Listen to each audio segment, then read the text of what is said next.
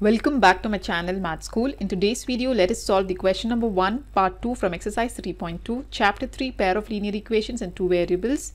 In my previous videos, I have completed the examples 1 to 6 and exercise 3.1 from the same chapter. If you have not watched these videos, do find the link in the description box below or click the I button above. So now quickly let us begin with the video. Part 2 from question number 1, exercise 3.2, chapter 3, pair of linear equations in two variables says, form the pair of linear equations in the following problems and find their solutions graphically. So they have given a condition here. So 5 pencils and 7 pens together cost ₹50, whereas 7 pencils and 5 pens together cost ₹46. Find the cost of one pencil and that of one pen. So this question is very much similar to the first part of the question number 1. So here we have to find out cost of each pencil and each pen. So since we don't know the cost of each pencil and pen, let us first assume the cost of each pencil to be X rupees and cost of each pen to be Y rupees. Write down, let the cost of each pencil be equal to rupees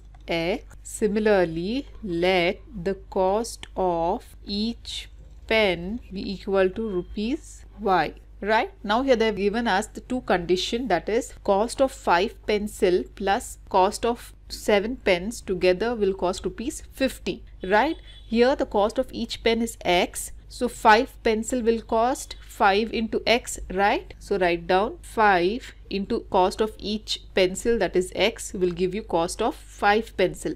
Together means we have to take plus. Cost of each pen is Y rupees. Total cost of 7 pens will be 7 into Y. So together it is costing ₹50. Okay, so this forms the equation number 1. Similarly, from the second condition, we will form the second equation. So here they have given us 7 pencils and 5 pens together will cost ₹46. 5 pencil cost is how much? Cost of each pencil, that is X, into 7 will give you the cost of 7 pencils, plus similarly cost of each pen is rupees Y. So 5 pens will cost 5 Y rupees. Okay, so 7 pencils plus 5 pens together, it will cost ₹46. That is given in the question. So this forms the equation number 2. So this question is very easy to solve unless you should know how to write down the equations from the given conditions in the questions. So now using these two equations, we will find out the X and Y value and then we will plot a graph and we will solve it graphically.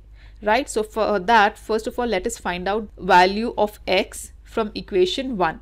So to find that, we will send all the other terms to right hand side. So 5x will be equal to 50 minus 7y. This plus 7y will become minus 7y.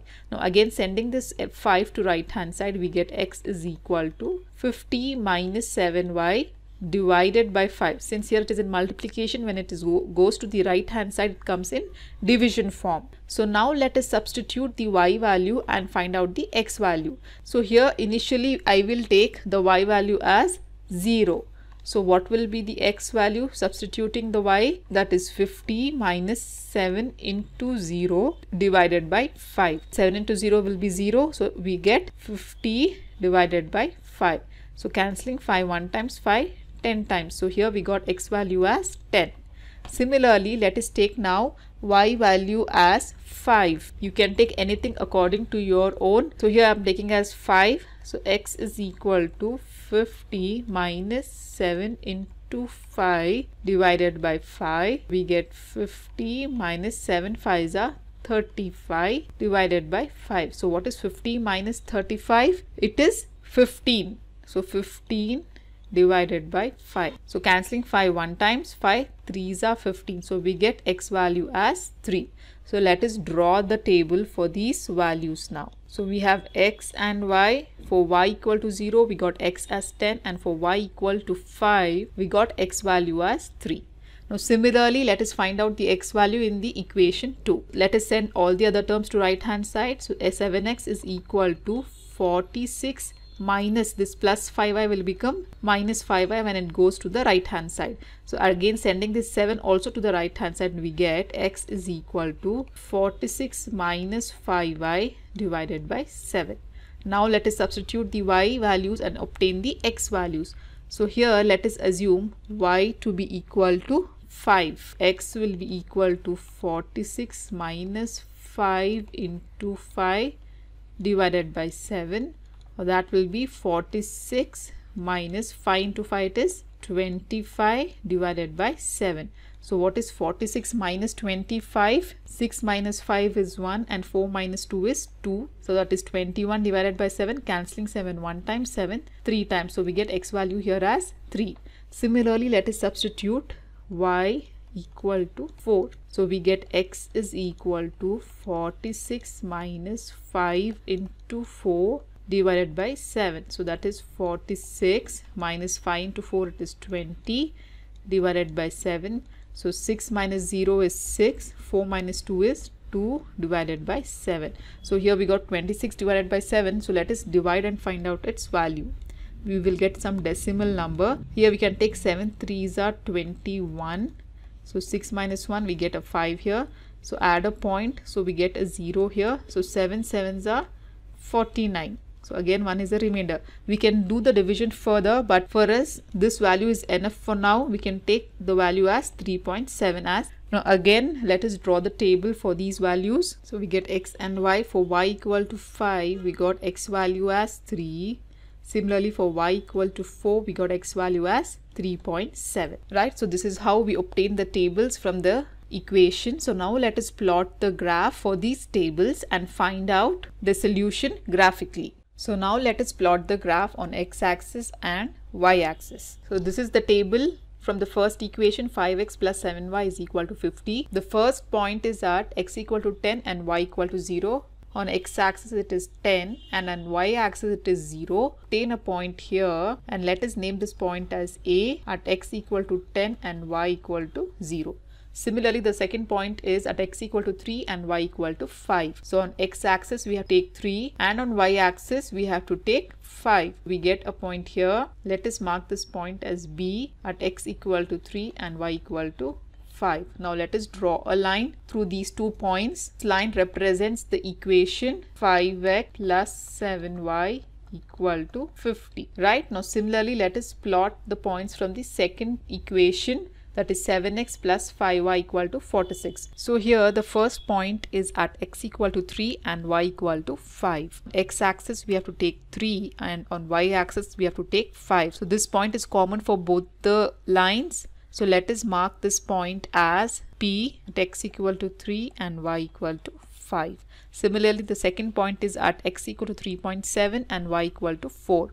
On x-axis we have to take 3.7. So this is 3 and this is 4. In between this is 3.5. So here we get 3.7 and on y-axis we have to take 4. Right? So we obtain a point here. Let us take this point as Q, x equal to 3.7, y equal to 4. So let us draw the line between these 2 points. So we obtain the line here representing the equation 7x plus 5y equal to 46. So here we observe that these 2 lines intersect at a point, that is 3, 4. So this point forms the unique solution for these 2 lines. So now let us substitute these values, that is x equal to 3 and y equal to 5 in the equation 5x plus 7y is equal to 50 and 7x plus 5y is equal to 46 and verify whether this solution satisfies the equation or not. So we obtain the point at x equal to 3 and y equal to 5. Now let us verify with equation 1, which is given by 5x plus 7y is equal to 50. 5 into x value is 3 plus 7 into y value is 5. So this will be 5 3s are 15 plus 7 5s are 35. So 15 plus 35 is equal to 50.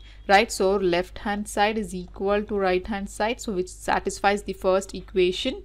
Similarly, let us check for second equation, that is 7x plus 5y is equal to 46. 7 into x value is 3 plus 5 into y value is 5. So 7 into 3 it is 21 plus 5 5s are 25. So if you add 5 plus 1 it is 6. 2 plus 2 is 4. So we get 46 is equal to 46, right? So it satisfies left hand side is equal to the right hand side, so it satisfies the second equation. Therefore we can say that the point at x equal to 3 and y equal to 5 is the solution for the given pair of linear equations. So therefore write down, since 3, 5 is a unique solution for the two pair of linear equation. Okay, so this is how we solve this part 2 from the question number 1 graphically. If you have any further doubts, do comment me below in the comment section. In my next video, I'll be solving question number 2 from exercise 3.2 chapter 3 pair of linear equations and two variables. So till then, do like my video, subscribe to my channel, and don't forget to hit the bell button below to get the latest updates of my videos, as I'll be completing the whole syllabus for class 10th SLC NCERT Math. And also do watch the related videos of chapter 3 pair of linear equations shown on the screen. Thank you.